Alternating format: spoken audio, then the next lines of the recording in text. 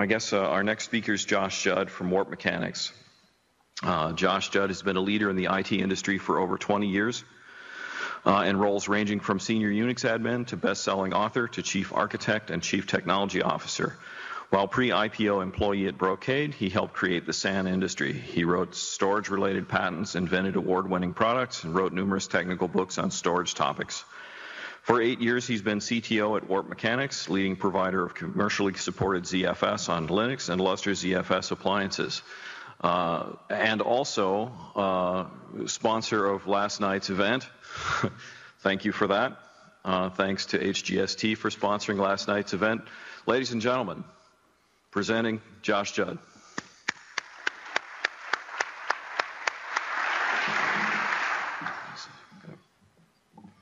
Push the button. Sorry, I have to push what now? Okay, so I am continuing Warp's tradition of donating our sponsor speaking slot to a technical topic. This is only 15 minutes, so it's going to be an overview of this technical topic. If this turns out to be something you're really interested in doing, stop by, give me a card, or go to the Oak Ridge Lustre ecosystem event, at which I have a longer speaking slot for the same topic. So I will get into much more technical detail in Hanover, Maryland, apparently. So at the end of July. So last year, I talked at the ecosystem event about data at rest encryption and how you could do this in an open manner without buying anything from Warp or anybody else, but using a software approach. And the software approach has the advantage of being, free.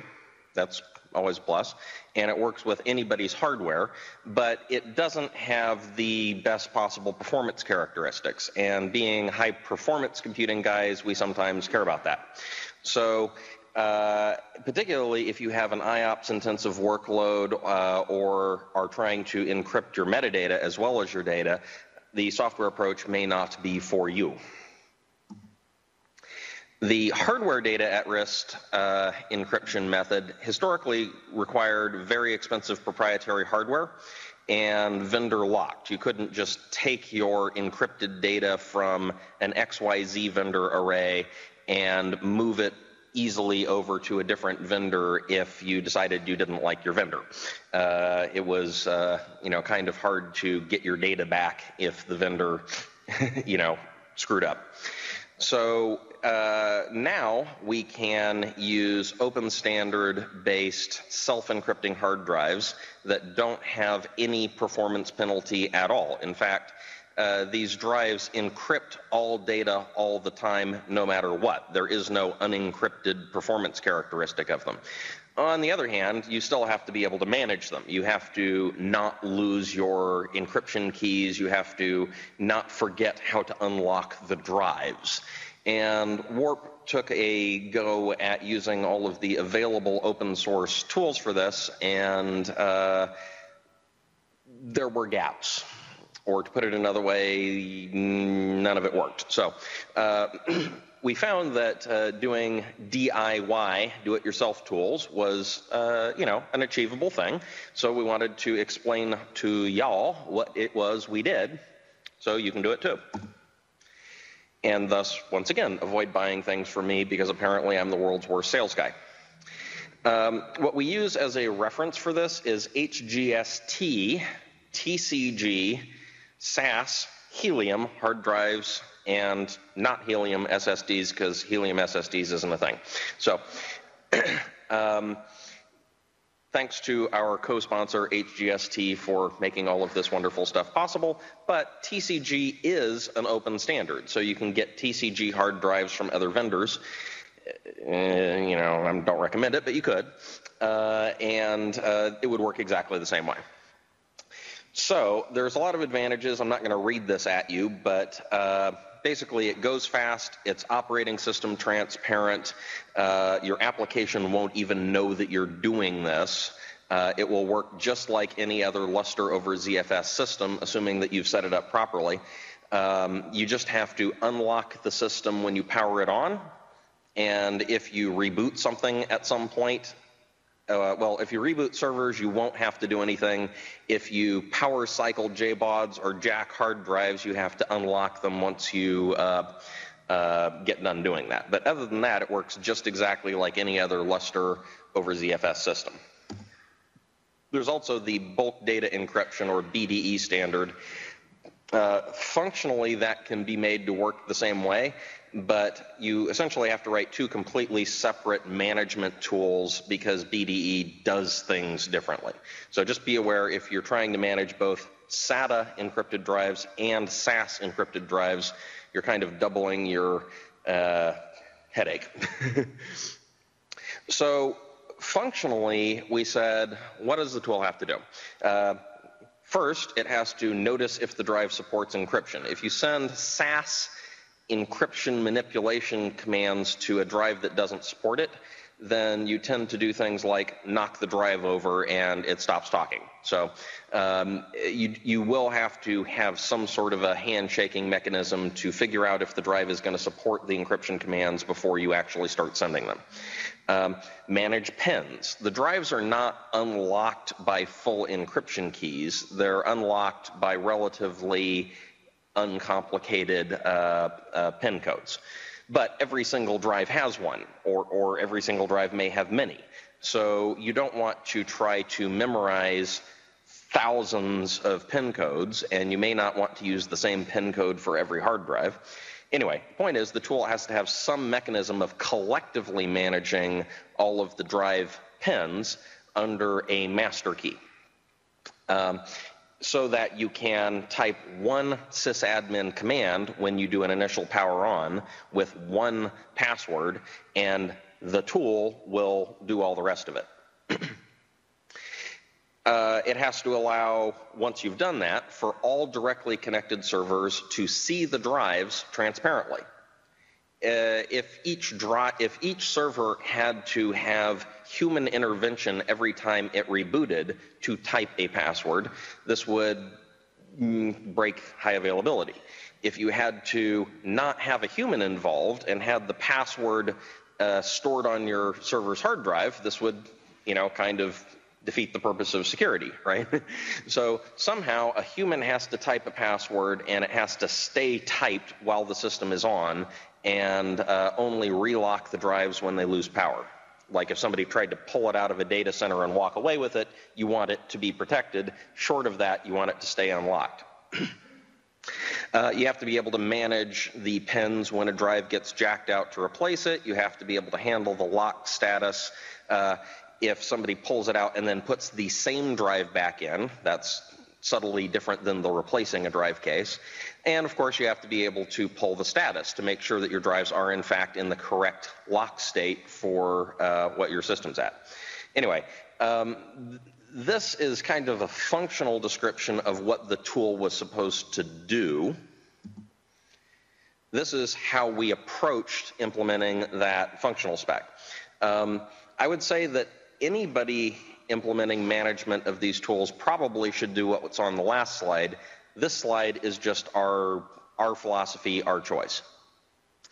First off, I'm a CLI guy. So there are certain things that we don't allow people to do to Lustre via our GUI. There's a school of thought that you want every function available in the GUI, and I respect that. We don't have format file system available as a button in the GUI. I don't want the guy who formats a Lustre file system to be the same guy who can only use a GUI, right? Yeah. Ideally, you format the file system once and it stays formatted, right? Or very rarely reformatted. So the same thing is true with Warp's encryption stuff. Setting up encrypted drives initially should happen once ever in your system. Even if you end up reformatting the file system once a week, you're still not going to have to redo the encryption. So if you made it really easy for somebody to fiddle with the encryption by putting a big red delete all my encryption keys button in a GUI, they could lock you out of your system. So the hypothetical rogue admin who quits and tries to, screw you on the way out the door, I would like it to not be easy for him to do his work. So everything we do is CLI for encryption. We decided to store the large number of drive pins in a container file and then encrypt that container file. Our tools can use any Linux utility to encrypt that file. So, if you have your own preferred mechanism of encrypting the passwords, let's say, you can use that. But, you can use anything up to and including clear text. I just wouldn't recommend it. But by storing all the pins in a single file, you can back up that file. You can replicate that file to other warp nodes. You can distribute the encrypted keys very easily via any mechanism you can think of. It's not even a very big file. So now, if your system gets destroyed and you have to put in a new controller or 4 new controllers per rack, if everything has smoke coming out of it at the same time, you can still very easily have these encrypted drive keys on a USB stick if you want. So you put in all new controllers, you scan the drives, it goes, oh my, they're encrypted. You point it at the file you just restored, now you can unencrypt it. Thus to avoid losing all of your data. So our utilities all accept a single password. That password unlocks the encrypted file, and then the utilities take it from there. The utilities spray the keys over all the drives and, run the annoyingly complicated low-level SAS commands to turn the drive's encryption up and down and so forth. And this way, if an admin quits, all you have to do is re-encrypt that one small master file. You don't have to re-encrypt all your data. The approach that I talked about last